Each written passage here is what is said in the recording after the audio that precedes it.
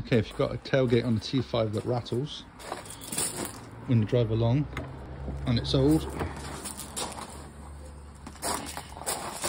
have a look down in here. Obviously mine's old and worn. See this part there? That was on the inside of this.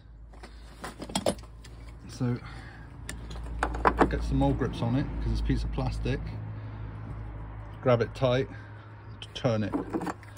So now your worn piece is on the side and the latch will catch on the back bit. This wear and tear here is what causes it, the latch goes against here and that's what causes it to rattle because it's not closing properly. So you can actually twist that plastic around. You can see mine where you can barely even see where the bolts are.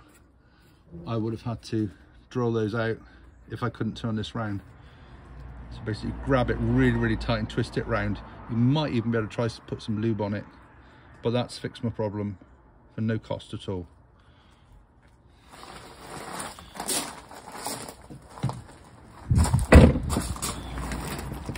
There we are. No rattles. Done.